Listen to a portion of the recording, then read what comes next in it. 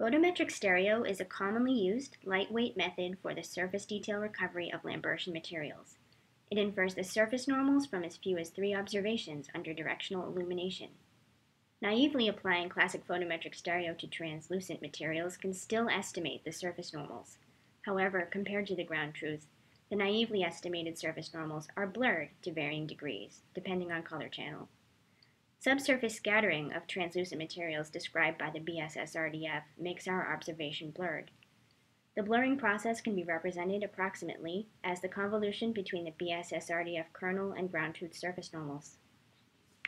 Our goal is to make classic photometric stereo work correctly with globally planar, homogeneous translucent materials by jointly estimating the BSSRDF kernel's reflectance parameters and ground truth surface normals as the solution to a nonlinear optimization problem.